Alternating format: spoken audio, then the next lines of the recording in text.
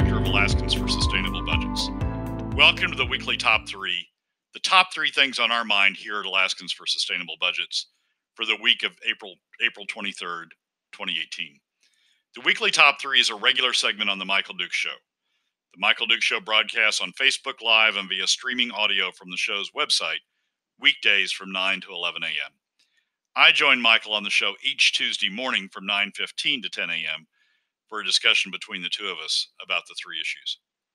We post the podcast of our discussion following the show on the Alaska for Sustainable Budgets Facebook, YouTube, and SoundCloud pages, and on my website at bgkeithley.com.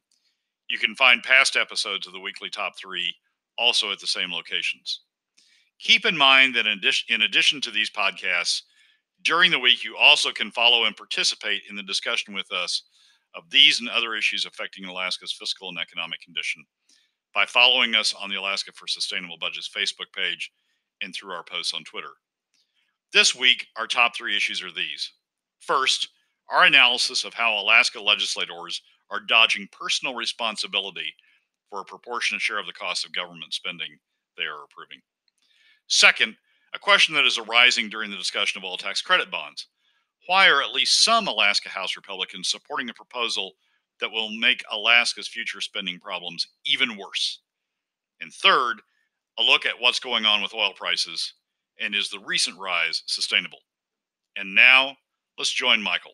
Brad Keithley joins us every week to discuss oil, gas, and the economic forecast of Alaska. It's the Michael Dukes Show. Yep. Every week we get down into it to talk about these things with our expert on oil, gas, and sustainable budgets. It is Brad Keithley from Alaskans for Sustainable Budgets. You can find them on Facebook and more. Good morning, Brad. How are you this morning? Michael, I'm doing great. I was actually fascinated by the calorie count on the various pizza combinations you were coming up with. So I almost didn't dial in on you. Yeah, I'm just trying to figure out, how do you force a business to spend $100,000 in signage, and then how are you going to say you need to come up with a computer system that people can plug their ingredients in and tell them how many calories, and if you don't, it's a $100,000 fine for inadvertent violations. I mean, at what point are we protecting us from nothing, you know? Yeah, well, we're going to be protecting us from pizza because nobody's going to be selling pizza if they have that sort of liability. I see what the plan is now. I see it now. It's an evil plot to overthrow pizza. Let's talk a little bit about regulations in the state of Alaska, shall we? You have been a busy man. You have been a very busy man. You have been burning the midnight oil and running. I mean, your house must look like spreadsheet heaven because you have got some real hard numbers that have been coming up lately. Let's start things off by talking about some of the things that you've analyzed now as far as with the cuts to the PFD and everything else. Who's benefiting from all these, from all this backdoor chatter and all these things that are going on? Who's really benefiting? Let's talk a little bit about that. Yeah, Michael, this is an analysis that should have been done, frankly, earlier in last year's session. It's an analysis of the income position of various legislators and how that might influence their votes. It's an analysis that you see virtually every day in things like the Washington Post and the New York Times, right, when they're analyzing legislators' reactions to various, tax policies or various economic policies. But it's one that's never been done in Alaska, and I started getting curious. The more legislators have pressed on the PFD as the fiscal option, indeed the only fiscal option, to raise new revenues that we need to match their excessive spending. The more they pressed on that, the more I got curious about how PFDs were impacting them compared to how other alternatives would impact them, and whether that was, whether you could see some sort of trend or some sort of influence. And I got to tell you, I was surprised myself by the outcome, how stark it is. And when you look at it and you look at the number of people in the legislature and what their average income is, it starts to get pretty clear that the people who are leading us are really more out of touch with the people than what I considered when I hadn't seen the actual breakdown to begin with. Yeah, it's so let's start with what ICER tells us about cutting the PFD, right? Right. Cutting the PFD has the largest adverse impact on the overall Alaska economy. It is by far the costliest to Alaska families, and it takes the most money out of the Alaska private sector of any of the alternatives. It has a bigger adverse impact on the economy, on families, and on taking money out of the private sector of any of the alternatives. So if you were judging policy from the standpoint of economic impact on the state of Alaska, cutting the PFD would be the very last thing that you'd want to do because it has the largest adverse impact. But when you analyze it in the context of legislators, it something emerges that's just amazing. Let's talk for a second about the impact. Just to set the stage, let's talk for a second about the impact of cutting the PFD on a middle-income family, an Alaska middle-income family of four. According to the data that's been delivered to the legislature, a middle-income family in Alaska has an income of between $40,000 and $73,000 per year. Midpoint of that is around $56,000 per year. That's so a middle-income family of four. Just to pick the midpoint of what that bracket's earning is $56,000 a year. So a PFD cut of $1,100 a year, $1,100 on the PFD, which is what they came up with this year, is an impact of $4,400 on this family of four. That's 7.8%, roughly 8%. Of their income that's being taken away by PFD cuts. Right. But when you look at legislators, and I broke it down, people who are interested in this analysis can find it on the Alaska for Sustainable Budgets Facebook page. We wrote an article on it in Medium, and we've got the article posted there. When you look at legislators, in the Senate, the average income of midpoint income of legislators in the Senate is $359,000. A cut of now that's compared to the average income of the middle income Alaskan of $56,000. So it's $359,000 average income in the Senate, and so the PFD cut is only 1.34% of their income. They're only losing 1.34%. You pick a senator. I've picked Peter Machecki because last year Machecki gave a speech on the Senate floor about how voting for PFD cuts was, a profile in courage. He was a profile in courage. Well, it looks like he was trying to push. He was a profile in somebody else's courage, right? Because he was pushing somebody else out there to take the bullet. Yeah. Machecki's the midpoint of Machecki's income, and these are incomes that they self-report. The legislators self-report to the APOC every year, and I took the most recent from March of this year. The midpoint of Machecki's income for 2017 was $488,000. Right. Now he has a family of five, so that's a $5,500 PFD impact. But that's 1.13% of his income. Now, keep in mind, for a middle-income Alaska family, it's 8%. Right. But for Machecki, it's 1% of his income. All I got to say is, man, I'm so glad he was courageous in that vote to be able to take that cut. But I mean, he's not the upper. You know what really shocked me was to look at the upper and upper middle income. I made less than every member of the legislature and then some. Some of them made 8 times more than I did. And I mean, my mind is blown when you look at where these folks are coming from. No wonder they're completely out of touch with where the average Alaskan is. They can't even identify with middle class Alaska. Yeah. And so you look at their choices, right? Now remember, ICER says cutting the PFD has the largest adverse impact on the overall Alaska economy, is by far the costliest to Alaska families, and takes the most money out of the Alaska private sector. Bad stuff, right? So you would want to look to alternatives like a flat tax to raise money, things that didn't have those bad impacts. But when you look at the Senate, again, a flat tax to raise the same money that the Senate's raising through PFD cuts, the flat tax on all Alaskans, this is all Alaskans, would be about 2.75%. That would be much better for middle-income Alaskans, and in fact, much better for every income class except the top 20%, 80% of Alaskans. It would be much better to have that flat tax than to have PFD cuts. I mean, again, keep in mind that PFD cuts for a middle-income family is roughly 8%. A flat tax would be 2.75% of their income. So they would be better off with the flat tax. Every senator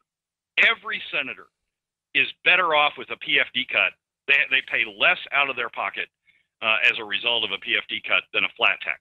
None of them would benefit from a flat tax. They all pay less when they do PFD cuts because of their income level. Right. So no wonder. I mean, again, this is stuff that if we were dealing with Congress, this is stuff that the Washington Post and the New York Times and the Wall Street Journal and Bloomberg would have long since done and long since analyzed.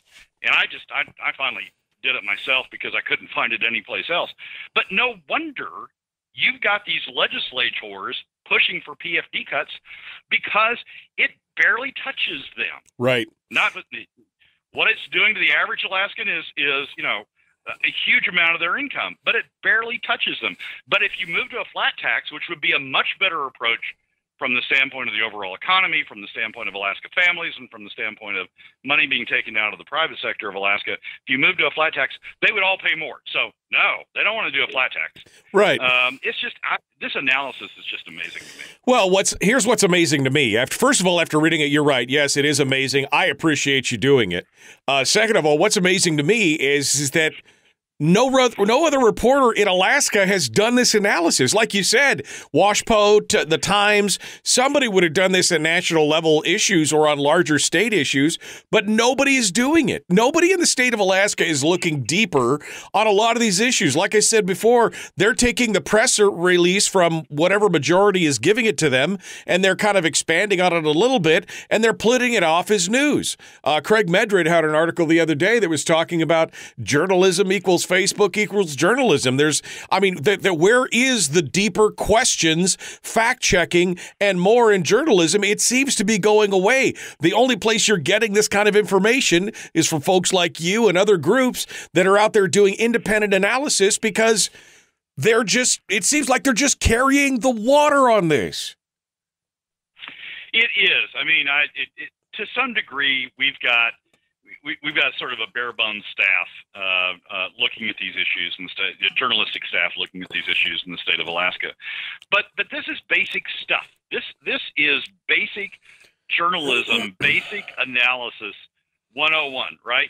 What's the economic interest of the legislators, and is the legislation tilting in favor of those economic interests? Now, let me quickly say that I'm not alleging that these guys are doing it, these guys and women are doing it because the two most wealthy people in the Senate, the two highest incomes in the Senate are both women. I'm not alleging that they're doing it to tilt the table in their favor. Some may be, but I'm not alleging that they're doing it to tilt the table in their favor. But they're just not sensitive to the issue. I mean, at these income levels, they're not thinking about the impact on middle income Alaska families or lower middle income Alaska families. Some may be. I mean, Bill Wielechowski has voted against PFD cuts, notwithstanding the fact that he'd be better off. Well, he'd be better off with PFD cuts economically. Some may be trying to concentrate on the impact on lower income Alaskans, middle income and lower income Alaskans. But by and large, you can see the insensitivity of these issues. Right. One more time. Well, it won't be one more time because I'll do it several more times. But cutting the PFD has the largest adverse impact on the overall Alaska economy, is by far the costliest to Alaska families, and takes the most money out of the Alaska private sector of any of the options. Yeah. Now, Let me say this, Brad. Any of the alternatives. Let me say this, because I don't want us to seem like we're bashing people for making money. Quite honestly, by God, I would love to be up there making, McKinnon, $935,000 a year at the median mark. I'd love to be doing that. That would be fantastic for me. But I think you have a valid point when you say somebody that's making $100,000 a month has a hard time hearkening back to somebody who's making $50,000 a year and identifying with that situation, especially if it's a family of four. They can't, it does not compute. And so I think that's the point here. We're not bashing them for making money. We're saying they are out of touch and disconnected from the effect of a mere $1,000 on a family of four when they're only making $50,000 a year. And that's part of the problem, is that it adds to the whole bubble effect of being in Juneau, of being out of touch, and then add to the effect that most of these people are making multiples of what the average middle-income Alaskan family are making. It really adds to that problem. It does. I mean, we talked about trying to develop, or I tried to develop an analogy. The cost of the PFD cut is about the cost of a Starbucks a day. I mean, that's about the impact, economic impact. About, if you divide it by 365 days, it's about the cost of a Starbucks. Well, a Starbucks to this income group that we've got in the Senate is, okay, it's a Starbucks, right? I seldom, they would tell themselves, I seldom finish a Starbucks. I'm just, what's a Starbucks a day? But you go to a middle income family, and a Starbucks a day is pretty damn important. That takes, you add it up over a month, you add it up over a week, add it up over a month, add it up over a quarter, add it up over a year. That's a significant amount of money. It's $1,100. And that's, if you've got four in the family, that's $4,400 you're taking out of your pocket. People aren't doing that. But to this income group, when you look at the Senate, and to a large extent when you look at the House, to this income group, it's pocket change. So so we cut the PFD. So what? Even though it has the largest adverse impact on the overall economy, is by far the costliest to Alaska families, and takes the most money out of the Alaska private sector. So what? It's only, it's less than Starbucks. It's the cost of a Starbucks a day. But that's just total insensitivity. ICER didn't come up with these conclusions about largest adverse impact on the overall economy, by far the costliest to Alaska families, and takes the most money out of the Alaska private sector. They didn't come up with these, out of thin air. They did analysis. That's what the conclusions are. That's what the economic analysis shows.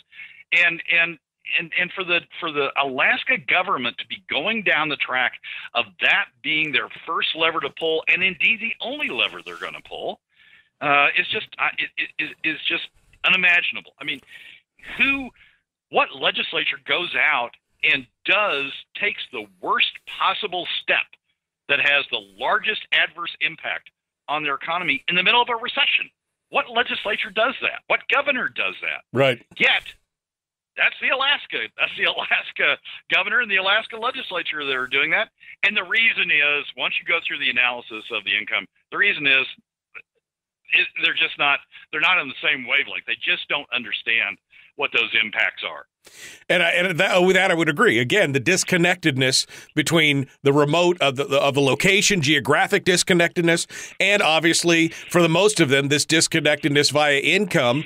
They just do not comprehend what we're talking about. I mean, I'm barely in the middle or the upper middle income class. And probably if you averaged it for the fact that I have six family members, I'd probably fall below that. But it is a huge, we're talking about, it was almost an 8% cut for my family's income last year. Now, we made it. We're fine. We can do it. But what about those families that it pushes them just below, down into the next, now they're not upper middle, now they're middle, or they're not middle, now they're lower middle.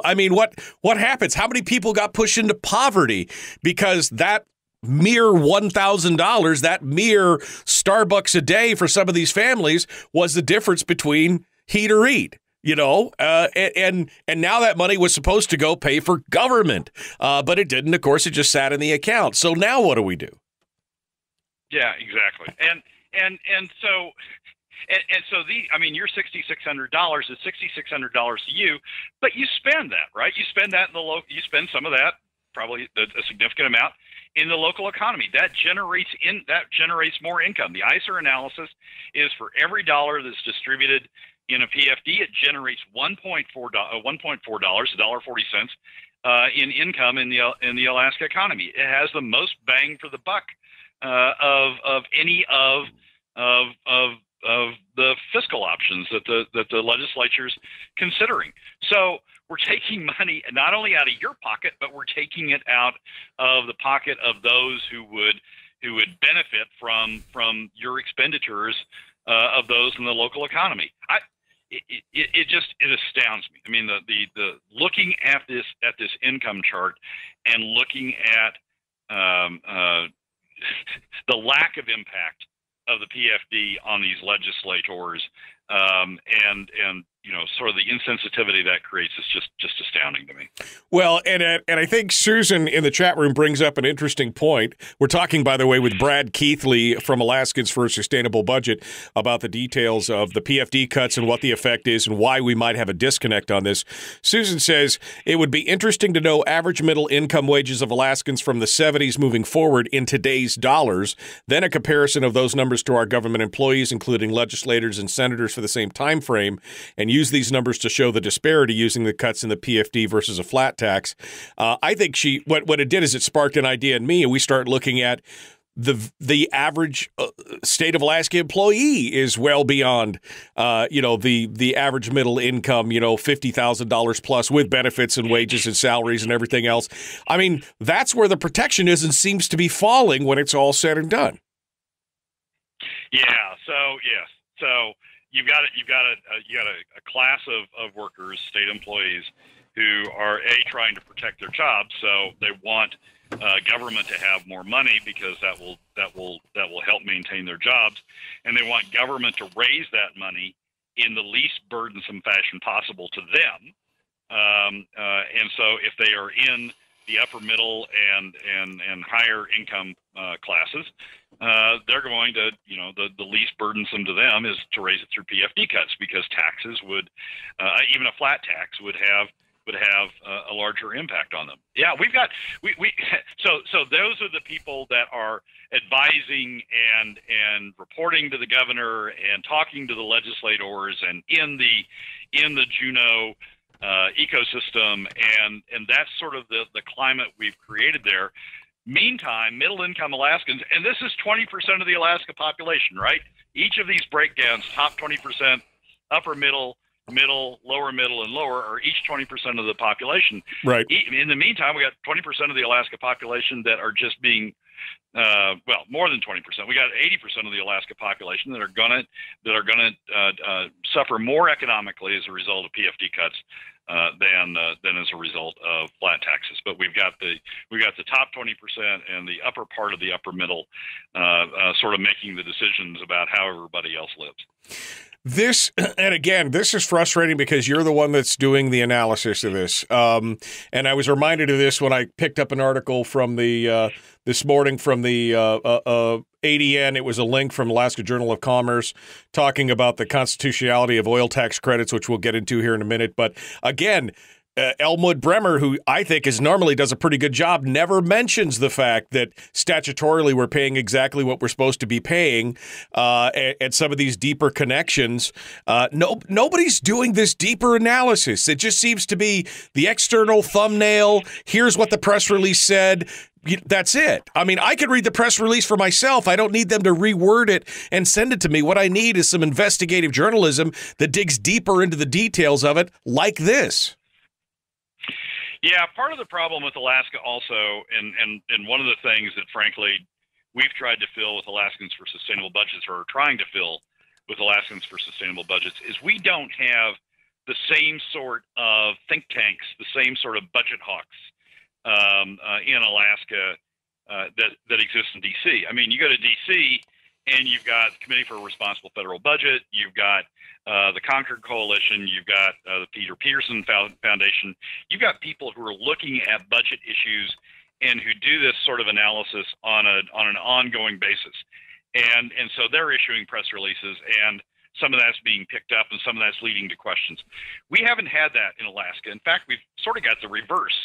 The people that you would think might do that, the Chamber of Commerce, well, that's mostly top 20%. That's mostly top 20%, right? And oil company driven. So what you've got in Alaska is our groups that you would think would be looking at these issues aren't. They're sort of going along with the let's cut the PFD because it doesn't hurt us very much mentality, and so you're not getting this sort of this other source of analysis out of think tanks. So frankly, that's another reason that I dug into this. I've been spending time working on federal issues with the Committee for a Responsible Federal Budget, and they have this sort of analysis of some of the economic issues that are going through Congress. So I said, well, geez, if I can't find that in the media, right, normally find in DC, I'll just create it myself.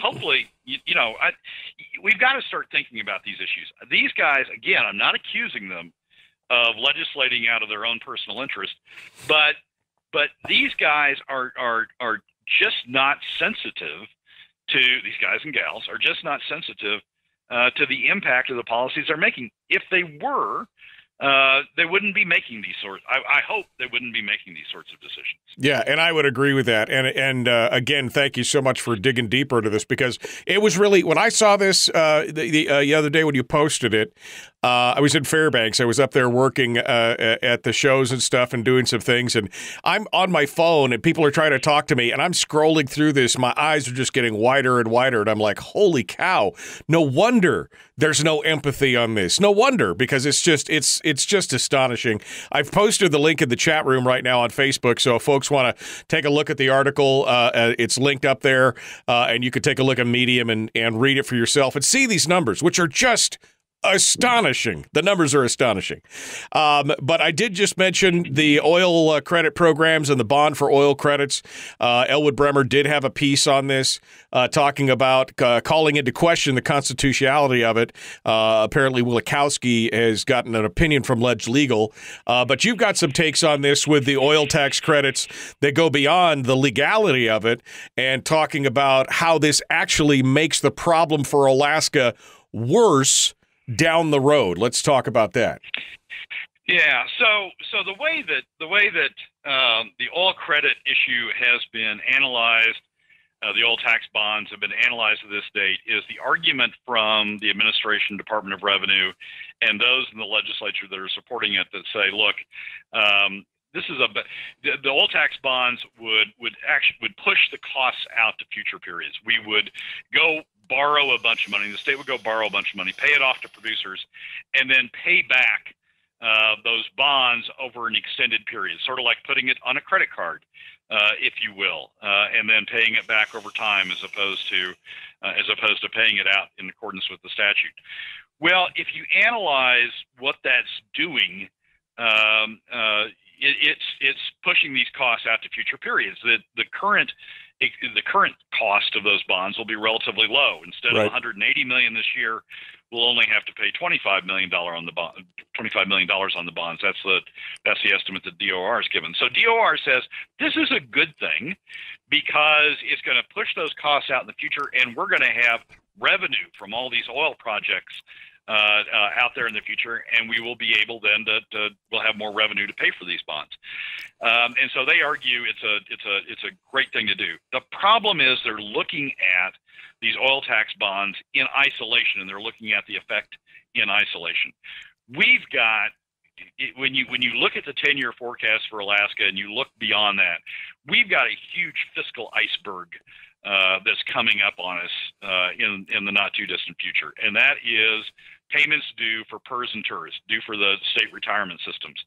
The way we've adopted the approach we've adopted to how we're funding retirement in this state is sort of a sliding scale going upward over time, starting out in a relatively low level of payments and then increasing those payments over time, increasing those contributions into a fund. That fund's invested, earning returns on it and is supposed to produce enough money then over time to be able to pay out all the retirement obligations. But it increases over time. We've kicked the can down the road on those obligations. And the assumptions, I mean, there are huge assumptions or huge numbers coming up on us for payments due under PERS and TERS.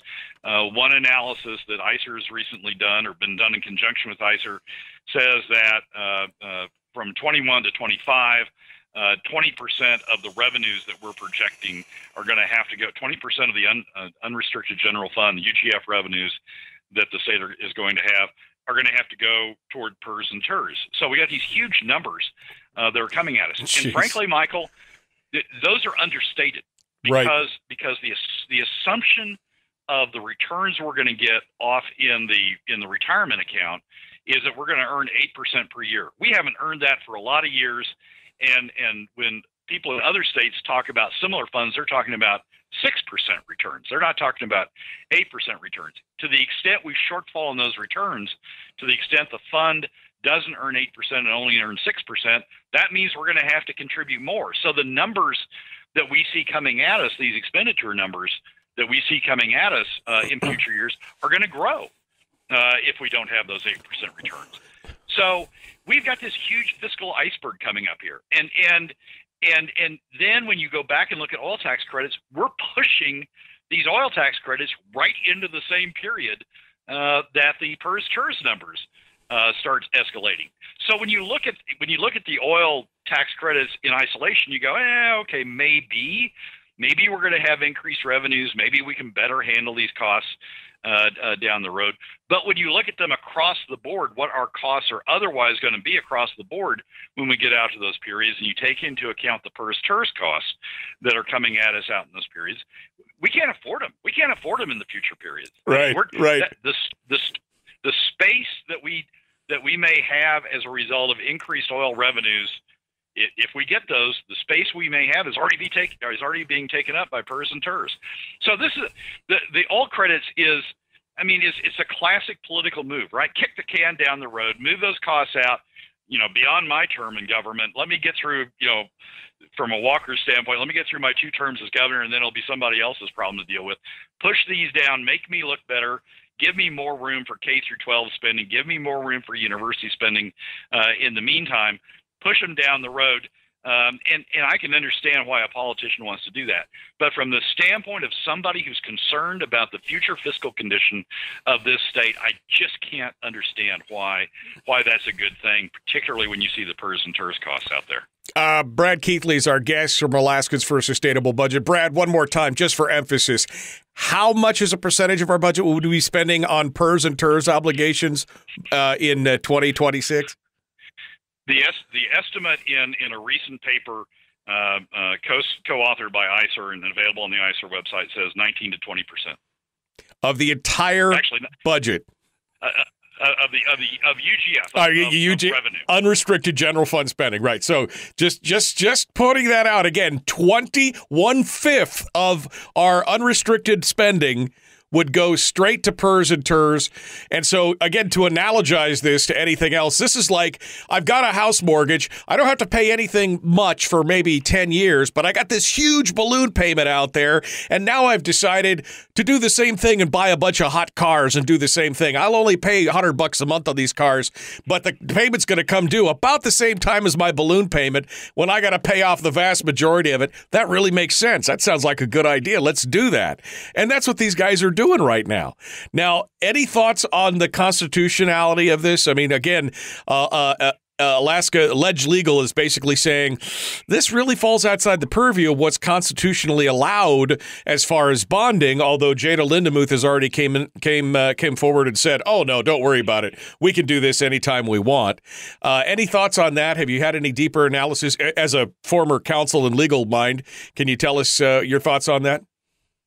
I think there's an open question on that. The Alaska Constitution says that the state cannot bond without approval of the voters, and that's the provision that the Ledge Legal Counsel is relying on. Now, what the administration is saying is, well, we're really not bonding without the approval of the voters. These bonds are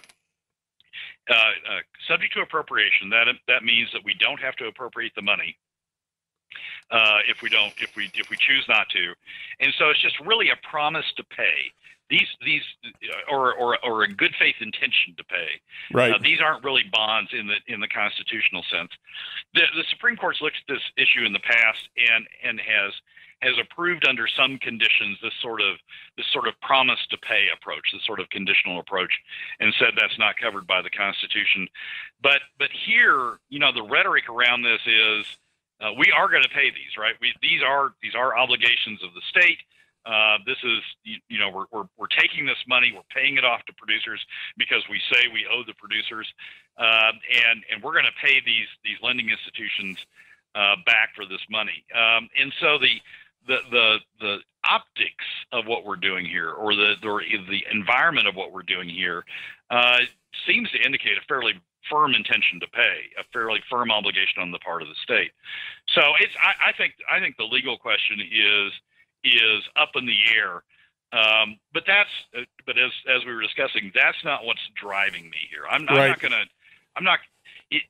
to get into a debate. If it was good financially for the state to be doing this, I'd be advocating for doing this. And yes, we got to address the legal issue. But if it's good financially for the state, we ought to be doing it. This is bad for the state's fiscal situation, and it's not going to show up today. It's not going to show up tomorrow.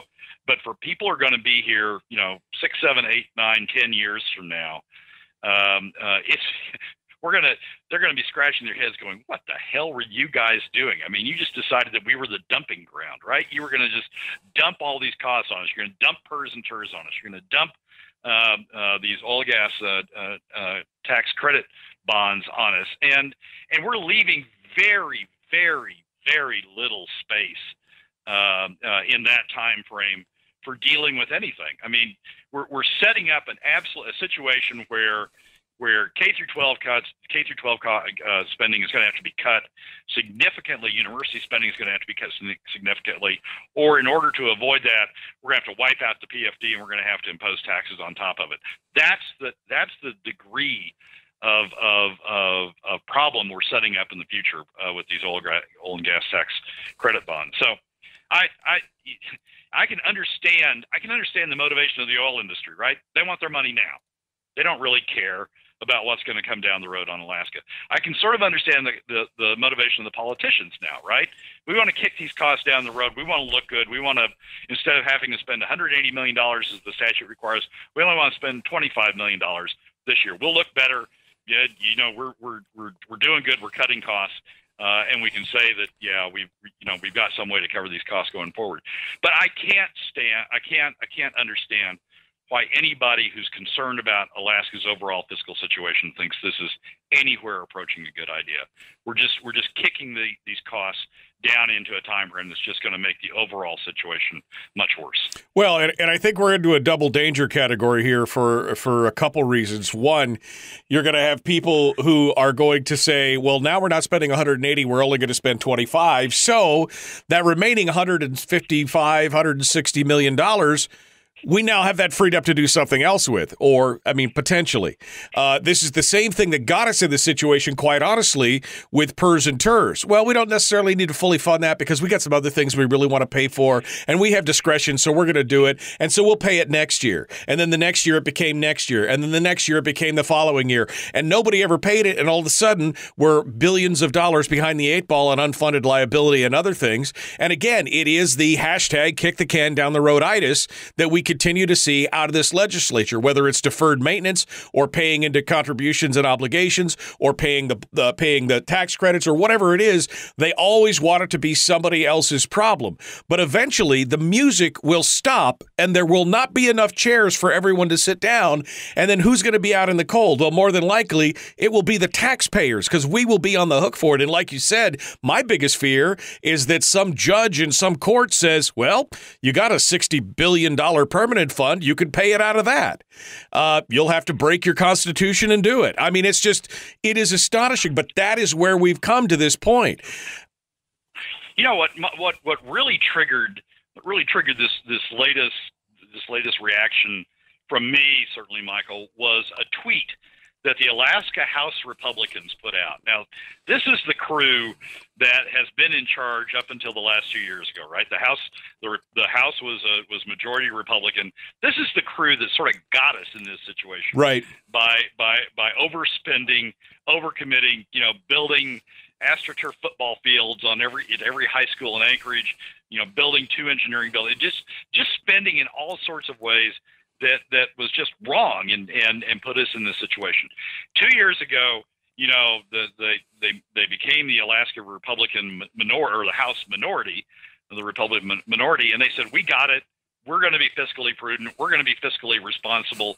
We're going to look at this stuff, and we're going to help bring these costs down. We're going to, do all these amendments to budget bills when they come through to reduce costs. Yeah, we know the Democrats will reject us, but we understand now. We are the fiscal conservatives. Right. We're the budget hawks. Right. We're going to bring spending down. And then we get something like this, House Bill 331, and they tweet, and they're all in on it. Let's do this. Right. The last thing of the tweet was, let's get it done. You guys are nuts. Right. You're the guys who said, you're the guys who said, you got it now. You're going to understand this stuff. You're not going to do this again.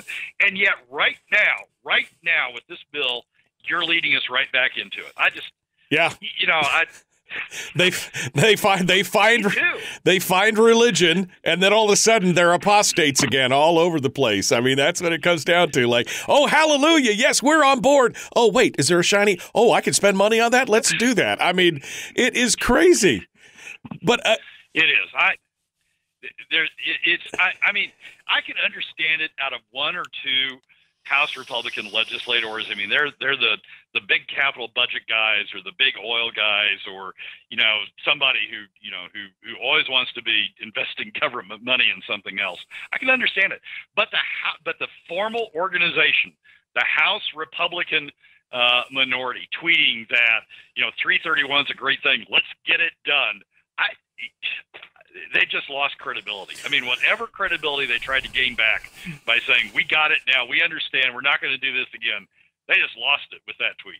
Well, and when it comes back to the fact is, it just plays right back into the stereotype that the Republicans are literally in the pocket of the industry at that point, because that's what it appears. The industry throws a tantrum, they're crying, they're receiving what they were statutorily obligated to receive, but it wasn't enough, and they, again, holding up the moose cartoon and saying, we were promised, and it looks, from the outside, it plays right back into the stereotype that the oil industry has got the Republican legislature in their pocket, and that is disappointing, to say the least. It is, and they tried to. One of them tried to tell me, well, we're being fiscally responsible because we're bringing costs down in this fiscal year from $180 million that we'd otherwise have to pay under the statute to $25 million. And I just looked at that person. I said, just stop. Don't even try that. If you haven't done the 10-year, 15-year analysis on this and figured out that we're spending more by bonding than we are by just playing out the statute, paying according to the statute, if you haven't done that and you're going to try this trick of, well, this year it's better, you're not. It's not worth talking to you, because you're not thinking as a fiscal analyst. You're thinking as a politician. You didn't learn. Well, that's from the run-up from 2010 to 2016. You didn't learn. That's exactly what got us in this position right now, is these people could not think beyond next year or next election season. They never thought of a 10-year average. They never thought of building 2 engineering buildings and the maintenance costs. They never thought of the deferred maintenance that has to be done on all this infrastructure or these pet projects or anything else. They never considered the 5, 10, 20-year forecast, the unintended consequences of what they were doing. And yet now they look us in the eye and say, trust us, we found religion. We know what it's going to take. Yeah, well, they don't. They don't. I don't know who. I don't know who does, but they don't. That much I've got now. That tweet proved to me they didn't get it, and so gotta go look for somebody else who does get it. Yeah. Well, and again, what bugs me is that nobody is talking about the fact, and this is kind of where I want to, and I know you want to talk about oil prices. We're running long already this morning, but I want to point out something really quick. I had somebody come to me this weekend while I was in Fairbanks and talk to me about our discussion on the flat tax and say we've got to stop talking about the flat tax because we've played into their hand. We've done this. We're not going to give up on cuts. And I told them, I said, you have to understand, they have moved the battlefield from a question of revenues versus spending to a question of which revenue is the best. We don't control the battlefield at this point. They're controlling the conversation on that. And so if we're going to be poisoned, we need to pick the least worst poison for us. I don't know how to move it back to the discussion of a spending problem versus a revenue problem. All I know is that we can bring that into every discussion, but we've got to do it. They've done the same thing with the oil tax credits. They've done exactly the same thing. We've stopped. Nobody's talking about the fact that we are paying what the law prescribes. We are paying the mandatory minimums. Now it seems to be like a foregone conclusion that we have to pay them all this money that we owe them now, no matter what. They've moved the argument from, hey, this is statutorily what they're supposed to get, to how do we get all the money to pay them right now? And I don't know how to move it back to, because people like Nat Herz and Elwood Bremer, nobody is saying, hey, statutorily, they're getting paid what they were supposed to get paid. They're getting what they were promised, and nobody's bringing that up. Well, more important than that, Michael, I mean, yes, the press should be doing that, but more important than that, the Alaska Senate Republicans, right? The Alaska Senate Republicans, since 2012, and no doubt before, but since 2012, when we've really been focused on this, have said we're fiscal conservatives. We're not going to spend a dime more than we need to. We believe that the Senate, when the Senate Republicans came back into control in 2012, when they beat the bipartisan Senate majority that had preceded them, they took control. They listed three priorities, one of which was to go to sustainable budgets. We're going to get spending under control. We're going to be the ones that do this. And they've been the ones that are now leading the charge in SB 26, leading the charge to cut the PFD because they can't cut spending anymore. I mean, when you look at the budget this year, the Senate is spending more than the House. The Senate budget spends more than the House. The conference committee will probably come out with more than both of them. Right. But the Senate budget spends more than the House. So I'm sure James is listening, and I'm sure James was the one bending your ear in Fairbanks. But the guys that we elected to do this aren't doing it. So when nobody's standing up to say to actually cut the budget, when all they're doing is talking about it, but when push comes to shove, they don't cut it. You got to face reality after a while. This has been, since 2012. This has been 6 years. It's been three legislatures that they haven't done it. Right. So, when do you finally say, yeah, I'm going to keep talking about cutting the budget, but by the way, they're cutting the PFD in the meantime, and the PFD is the absolute worst thing you can do. If you talk about the budget, they say, yeah, we're going to cut the budget someday. But by the way, in the meantime, we're going to cut the PFD. You've got to start talking in realistic terms about what's going on and talk about alternatives to the PFD cut, because they sure aren't talking about it. Absolutely. Absolutely. Brad Keithley is our guest with Alaskans for a Sustainable Budget. Brad, you and I have talked about it for the last 2 years, that, what we're dealing with is a cyclic nature on our resource, on a resource-driven economy, that, I was using the analogy earlier of this pirates running from one side of the ship to the other, rocking the boat. That's where we've been at. That's what all these legislators have been doing for years, spending like madmen, in crisis mode when they don't have enough money, back and forth and back and forth. Now we're seeing oil prices bump back up. You and I talked about it, 2017, 2018, 2019, oil getting back up to $80 a barrel potentially, and here we are today, $75 a barrel for Brentwood, and these crude oil prices are popping back up. What does it mean for Alaska? And what does that spell for our revenue in the future? How should we be looking at this? It could mean very good things, Michael. The oil industry, there's two. When you look at oil, there's three big factors going on. One is Venezuela production is dropping like a rock. Venezuela historically has been one of the big producers, not as big as Saudi. but certainly a major producer. Because of the economic chaos in Venezuela, their production is dropping like a rock. And that's really, President Trump attributes it to OPEC's policies. It's really not. Right. It's really just Venezuela just dropping through the earth in terms of its production. The second big factor is demand growth. We have had a demand response. We had in the 2014-2016 timeframe, one of the big problems on the demand side was a reduction in Chinese economic activity, and as a result of a reduction in demand, Chinese demand, and that really contributed a lot to the oil, the softness in the oil price during that period. Chinese demand, Chinese economic activity has lifted back up. That's brought demand back up, and with the reduction in immediate oil as a consequence of Venezuela, that's sort of soaked up the excess in the market and has started to drive price up as demands continue to go up. And the third factor in the market is lack of investment in conventional supplies that's occurred since 2014. We've had a huge drop in the amount of investment in conventional supplies and in non-conventional supplies in shale.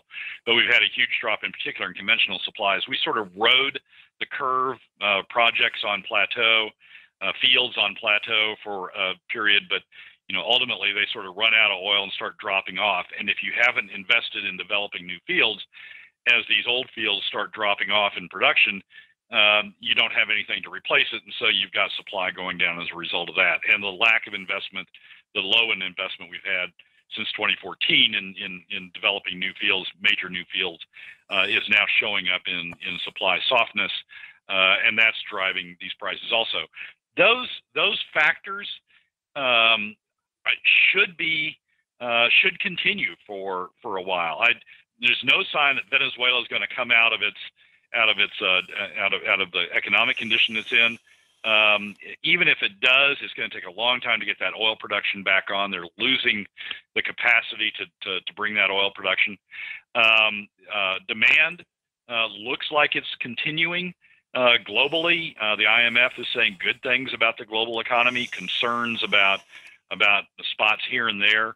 Frankly, a concern about the U.S. because of our debt levels, but concerns about spots here and there. But generally speaking, the IMF saying good things about the overall economy, which drives demand. And it's going to take a while to get the investment levels back up to get these old fields off. So it looks like this price environment ought to continue. If we had gotten spending down in this state, down to long-term sustainable levels, we'd be actually looking pretty good. But the problem is we've sort of gotten stuck in the effort of getting government spending down. So this oil price recovery, though it helps, doesn't solve the problem. The analysis that Ledge Finance did at the beginning of the session said we had to get to $92 a barrel average price 2019 in order to be able to pay for a $4.6 billion budget and pay out the traditional dividends. $92. Well, we're not going to get to $92. So right. If we drop spending down below $4 billion or down to $4 billion or below, we'd be in a lot better shape. That $92 would be in the 80s someplace, and we would be beginning to look like we're gonna get through this. But because we haven't brought spending down, we're still a long way from even with recovery in oil price, we're still a long way from getting back in balance. Which leads us to our final thought on this. That all being said, we just gave everybody a PhD crash course in what's going on in the state legislature and budgets and everything else. What do we do now, Brad? I mean, again, the minority who was the majority found religion, but we've still got the other side on the Senate side that have always been doing the same thing: bigger budgets, more spending. Nobody willing to take the hard choice and take the profiling courage and actually cut and tell people we can't afford it. And so here's where we sit. What do we do? Well, we've either got to elect different people, because this group has shown. They've shown what they're going to do. I mean, the House Republicans now who claim they'd found religion all of a sudden have lost it again. This group has shown what they're going to do. We know what we're getting. If we reelect this group or large segments of this group, we're going to continue getting the same thing. And we need to be talking about alternative revenue measures. We need to be talking about flat taxes instead of PFD cuts, instead of the thing that has the largest adverse impact on the overall Alaska economy, is by far the costliest to Alaska families and takes the most money out of the overall out of the Alaska private sector. We need to be talking about alternative revenue measures. Either we elect a new group, and it's going to take more than just a new governor. It's going to take some significant changes in the Senate, some significant changes in the House. Either we elect a new group, or we're talking about alternative revenue measures. There's just no other way around it. I mean, we can't. The oil prices are recovering, but they're not going to recover to $92 a barrel. They're not going to recover to the level necessary to bring it back into balance. If we aren't going to find people who are going to cut, then we're going to be talking about alternative revenue measures. And I'm not confident we're going to find people who are going to cut. So that's why I'm talking about alternative revenue measures. How do, Harold asks, how do your ideas, how do Brad's ideas, how do the things that we're talking about, how do they get heard in the legislature? Because it appears that they're just ignoring everything that we're talking about. It appears that all the reporting on it is kind of ignoring this. I mean, how do these things get heard? You elect new people. That's it. I mean, I've talked to legislators sometimes till I'm blue in the face, and that's probably why I don't get invited down to testify anymore. They've made their choices. They've made their choices that they want to cut the PFD. They want to take the economic convenient thing. They want to take the economic choice that for them is better. They've made the choice that they want to spend, that they don't want to cut, that they've hit the limits of cutting. They've made the economic decision that they want to talk about things like bonding for oil tax credits. Right. You need new people. We know what we're going to get out of this crowd. We know what we're getting out of this crowd. We need new people, or we need to be talking about, as I said, we need to be talking about alternative revenue measures. Yep. If you always do what you've always done, you'll always get what you've always got. And what we've got here is a real problem. Billions of dollars in the hole with nobody willing to take the hard stance and say you're not going to get all the freebie stuff that you want because we just can't afford it anymore. Brad Keithley is with Alaskans for a Sustainable Budget. You could find him on Facebook. I posted up his article today on the issues of who really seems to benefit the most from the PFD, and he talks about the legislators and more. You could find all this information on his Medium site and on Facebook. Best place to go is Facebook for that. Brad, as always, my friend, this has been eye-opening and fulfilling, and I hope that people out there will listen to this and take it to the polls, because that's we've got to change the players if we expect the game to change at all at this point. Michael, as always, thanks for having me. Appreciate you coming in and joining us again. Brad Keithley, right here on The Michael Duke Show. Well, that's a wrap for another week's edition of the Weekly Top 3 from Alaskans for Sustainable Budgets. Thank you again for joining us. Remember that you can find past episodes on our YouTube and SoundCloud pages, and keep track of us during the week on our Facebook and Twitter feeds.